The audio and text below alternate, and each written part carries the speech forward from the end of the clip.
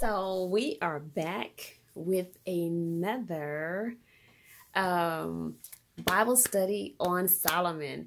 And the reason why I'm doing it on Solomon again is because I watched my old video and I was inspired by it, but I saw some things that I missed out on bringing up to you guys. So I want to talk to you about Solomon again.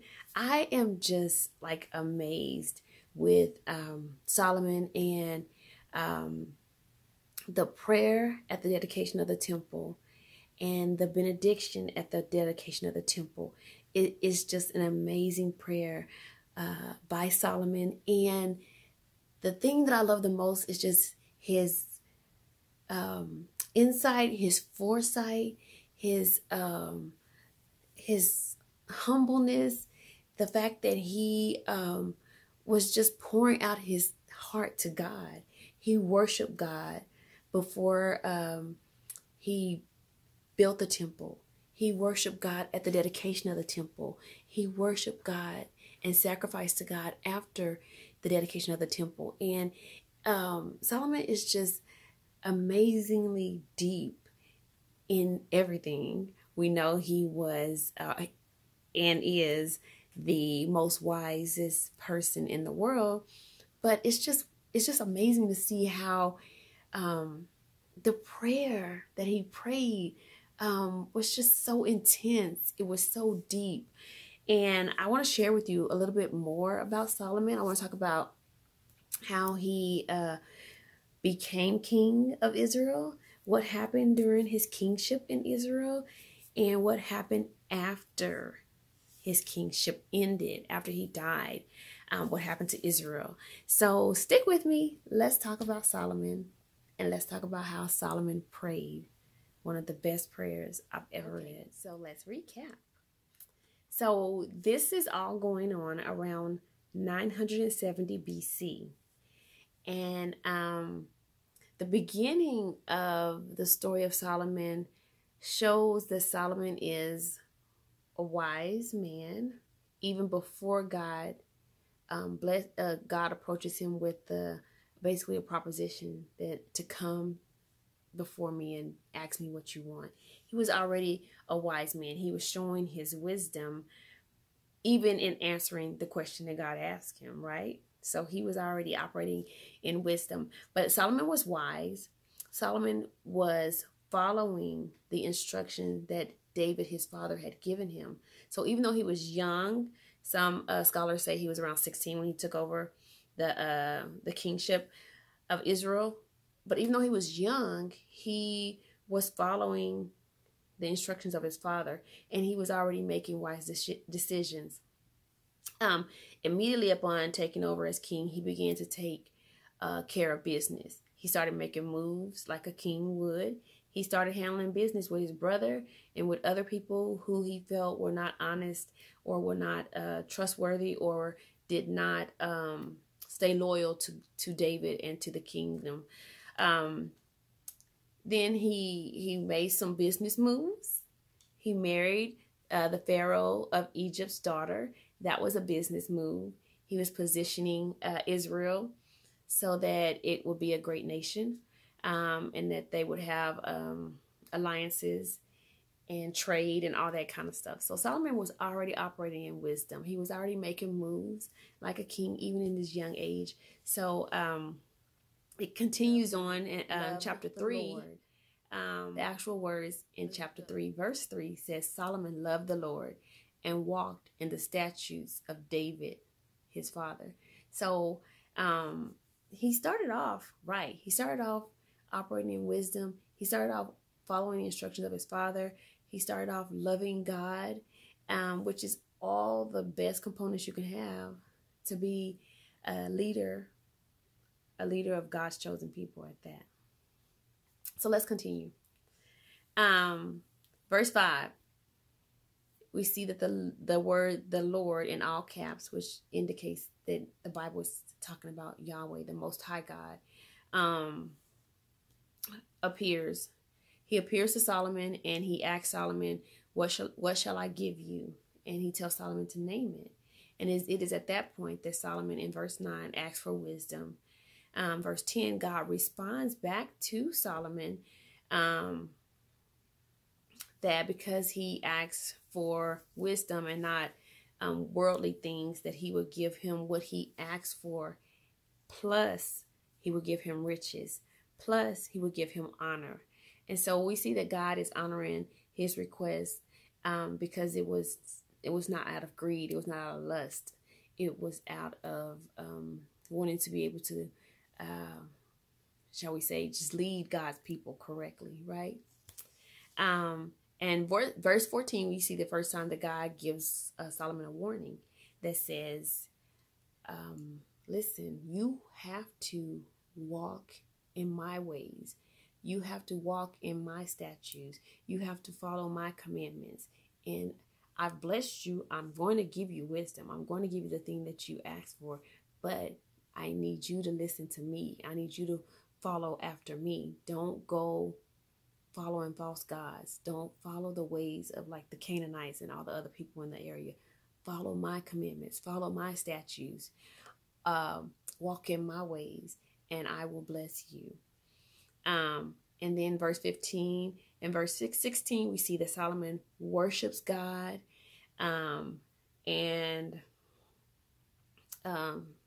He has his first major test after that point.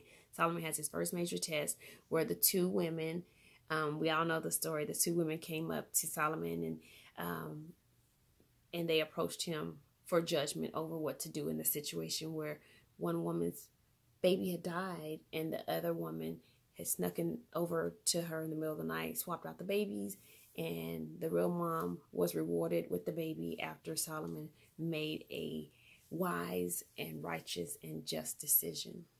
So let's continue on. Stick with me. I'm going to take my glasses off for a minute. In verse 20, we see that the writer is letting us know that God has fulfilled his promise to Abraham.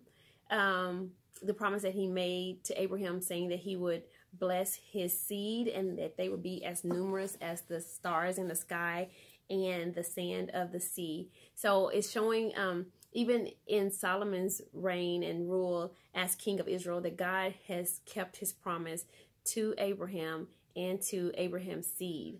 God also is showing that God also has given Solomon great wisdom, understanding, and great wealth, such that kings have come from all over the world to hear the wisdom of Solomon. Chapter 5. Solomon prepares to build a temple, and it talks in detail about how he gets the building material and the wood and all that stuff to build the temple. Chapter 6. Solomon actually is building the temple in chapter 6, and it goes into detail about how he constructs the temple, the measurements, and how he overlays different areas with gold and all that. So if you have time, try to sit down and read it, because it is very interesting how he goes about and how he values building the temple to God so much that he puts so much detail into all the work. Chapter 8 is where I picked up on in my previous video about the prayer of the dedication of the temple to God.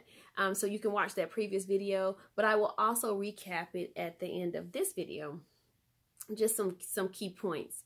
But Solomon returns the Ark of the Covenant to the temple, and then he, down in verse 22, he lifts up his hands before the people and before God, and he blesses the temple, and he prays some really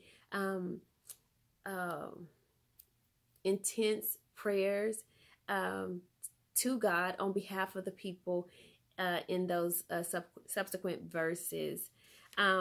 Chapter 9, we're almost done. See, chapter 9 is if we look at verse 3, it's showing where God is appearing to Solomon, and he is acknowledging Solomon's dedication of the temple. He's acknowledging the prayers and the worship of Solomon and the people, and he is reminding Solomon also that, yes, I am pleased with this. Yes, I acknowledge this, but I need you to remember that I gave you some specific things that I need you to keep in mind. So God reminds Solomon that he has to put God first.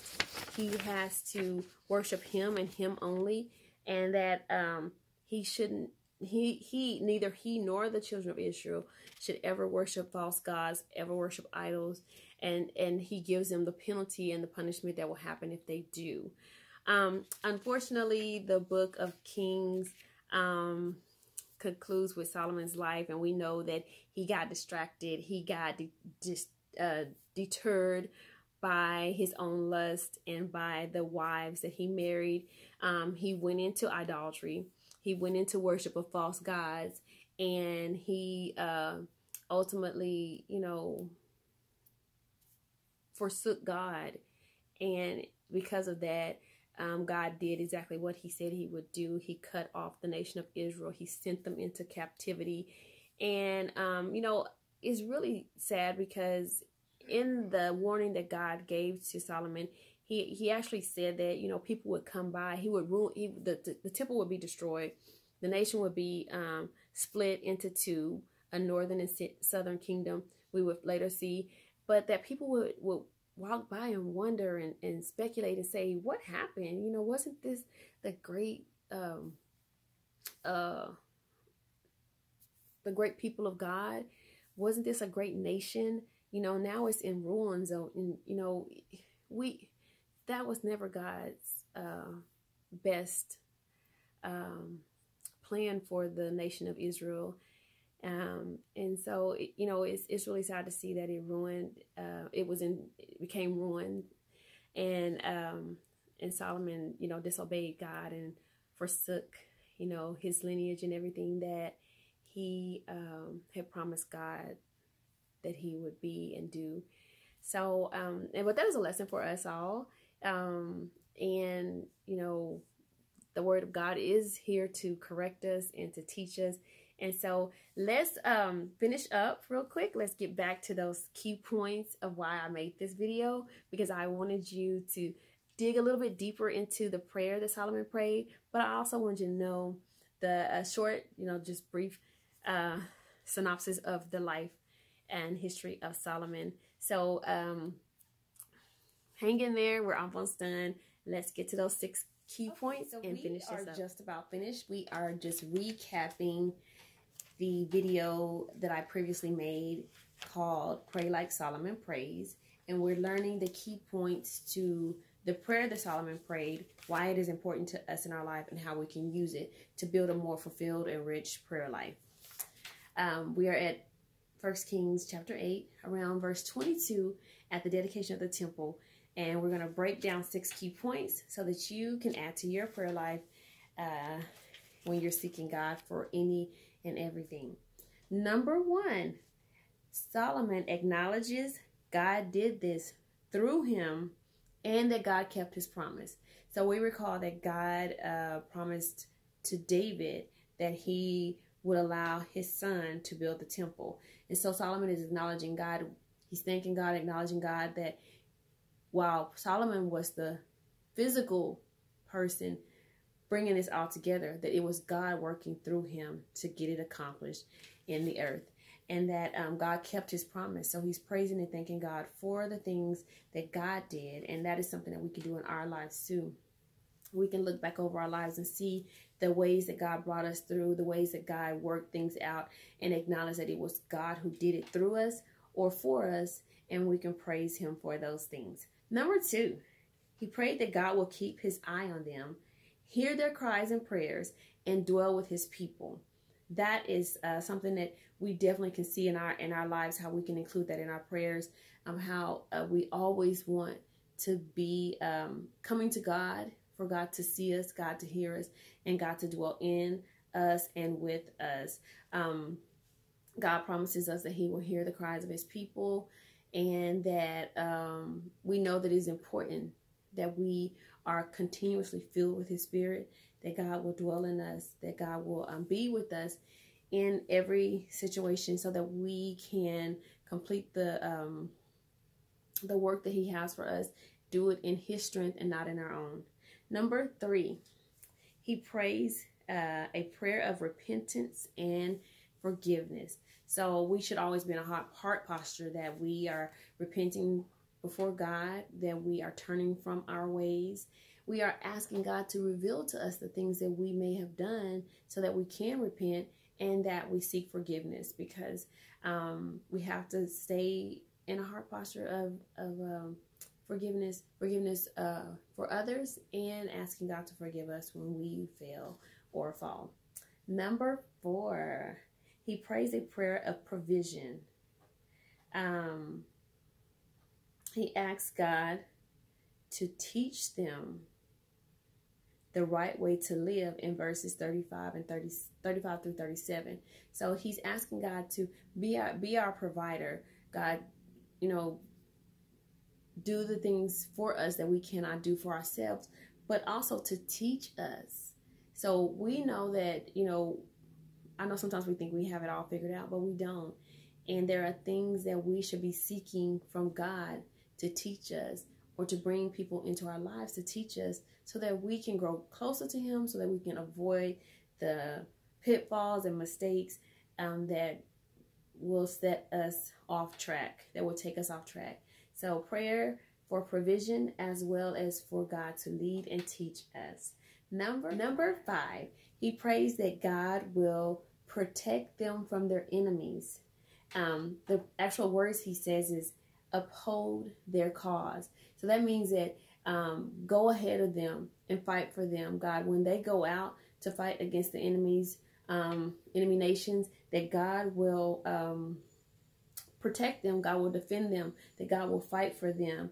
That this includes that a part of that is that God's name will be made great among the nations, that God will protect them, that God will fight for them, because it's his name that is at stake. His name will be glorified when they have victory over their enemies. And number 6, this is our final one, plus a bonus. I actually have a bonus. Number 6 will be for redemption. Solomon prays for redemption, and he actually ends with praise. So the redemption is in verse 53. Solomon is asking God that he knows, and I don't know how he knew this, but he knew that there will be times when they may be defeated, they may be taken into captivity, but that God would redeem them back from those failures, from those times when they were captive or taken as prisoners, or other nations defeated them, that he would redeem them back, that he would bring them out of captivity and make them a nation unto him again. So he concludes with the praise and worship of God. And I wanted to talk about that just ever so briefly, because he is praising God in advance. None of these things have happened before. He is praising God, and we should, think about the future. Think about the things that we need, because we know that we're not perfect, that we're going to need God to do, and pray those things in advance. Praise God in advance, because we know that he is faithful and just to forgive us and to cleanse us from all righteousness, but that he will redeem us. He will redeem the time. He will redeem our name. He will redeem the circumstances that got us away from him, that took us off track. So that God is a redeeming God. So we can pray that as well. As a bonus, I just wanted to add that 2 Chronicles 7 is actually the scripture that shows how God answered Solomon's prayer. It shows that God accepted his prayer. He approved of the prayer, and that he answered the prayer. It's 2 Chronicles chapter 7 shows that God answered by fire, and he showed his glory to the people. So I just hope that really helped you. I hope that that's a better, more in-depth discussion of the prayers and how we can apply them to our lives. And I thank you for watching.